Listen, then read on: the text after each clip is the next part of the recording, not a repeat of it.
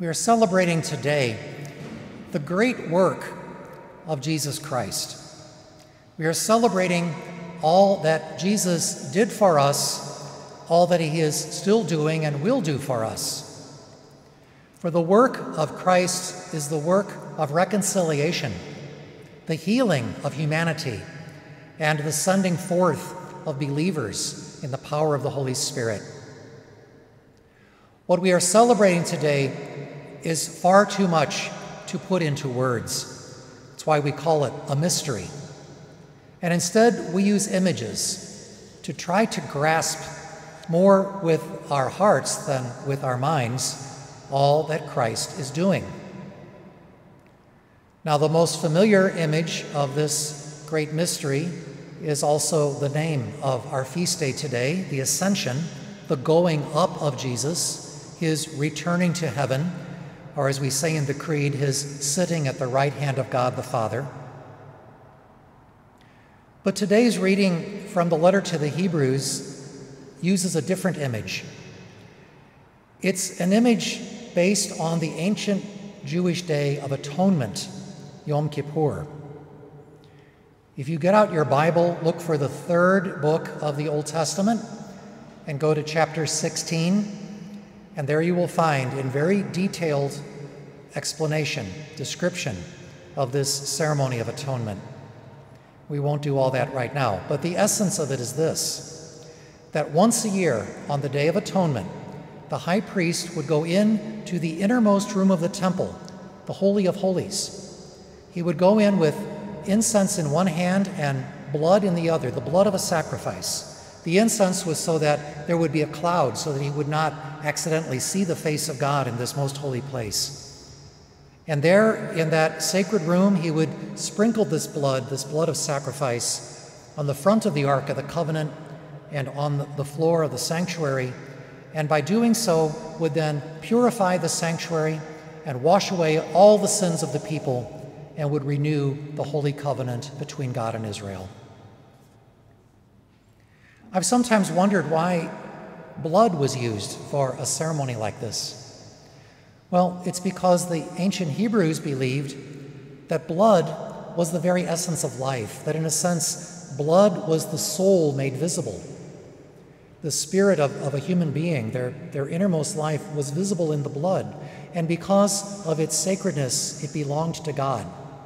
So whenever a sacrifice was offered, or even when just an animal was slaughtered for food, that blood had to be treated with the utmost respect and poured out and offered to God as a gift, thanking God for this privilege of sharing in life.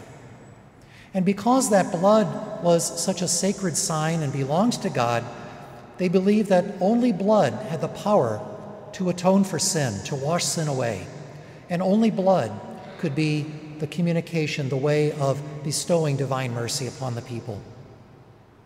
And so our reading today from Hebrews puts Jesus in that scene, in the role of the high priest.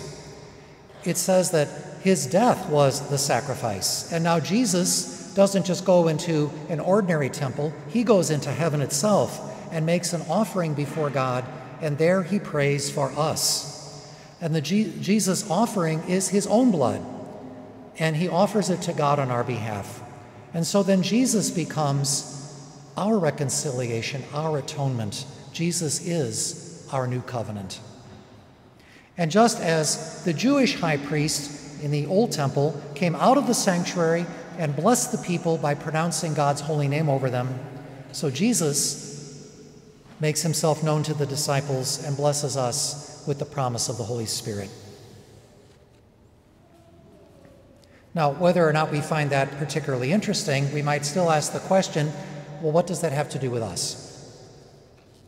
Well, it's no secret that we live in a world that is broken, a world in need of reconciliation. Again and again, we look around us and we see and hear stories of deep pain and of sorrow. The violence that goes on in our city, in our country, and throughout the world can sometimes overwhelm us in our thoughts and feelings to the point that sometimes we just become numb to it all. But as we look and try to see by faith the signs of our times, we see that in contrast to God's love, there is instead rage and division. Instead of mercy, we see vengefulness. And in contrast to a deeper and more intense respect for the gift of life as time goes on, what seems today, more importantly, the right to kill. And these are the idols of our time, a blasphemy against God, that we take human life and treat it with such contempt. We kill or we let die those who seem to have no value, even though they are made in the image of God. Those who need our protection and care the most. The children, both born and unborn, the sick and the aged, and those seeking refuge and shelter, seeking safety. These are the ones who need our care, and yet they are treated as though they mean nothing. No wonder our world is in such a condition of such animosity and hatred, torn apart. And even though we talk of coming together, what could possibly do this? What will bring people back together in order to allow us to live in peace? We can see, because of the depth of human sin, that it requires nothing less than the immense love of God and his constant outpouring of mercy for us, and also our willingness as God's people to receive that gift of love. We need the power of Christ's blood in our daily lives to heal the bleeding wounds of our own time.